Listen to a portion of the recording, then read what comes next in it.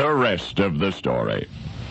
For folks in and around Hot Springs, Virginia, it was the event of 1986, a high-level international meeting called the Southeast Japanese Trade Conference.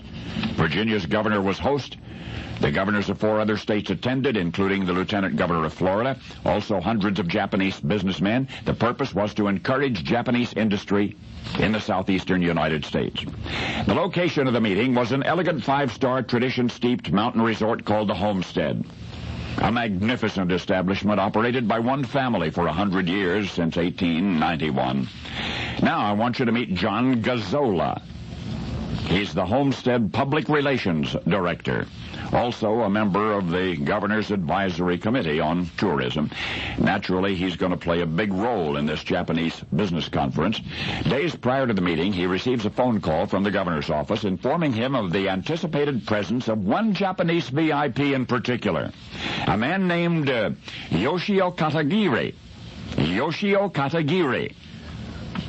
Duly alerted, John proceeds with the preparations. Sure enough, one morning after the conference is underway, John's approached by Mr. Katagiri himself. After a ceremonial bow, the businessman extends his right hand and says, "John, we may have met before." And then he proceeds to relate the rest of the story.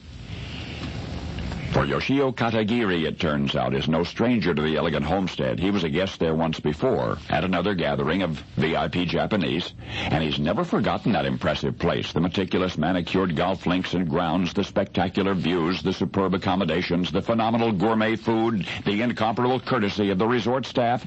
But there is something else that makes Mr. Katagiri's memory of Hot Springs, Virginia, an almost magical one.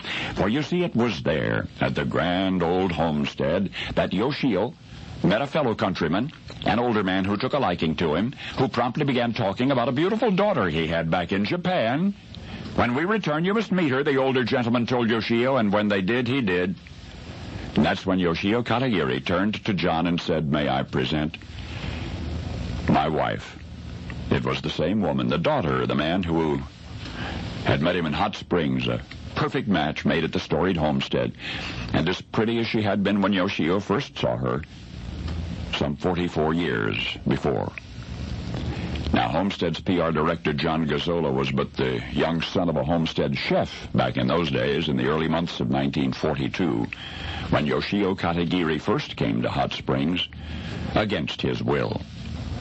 You've heard much about the internment of Japanese Americans in the United States in the months following the attack on Pearl Harbor, about the degradation and sometimes unfairness of it all.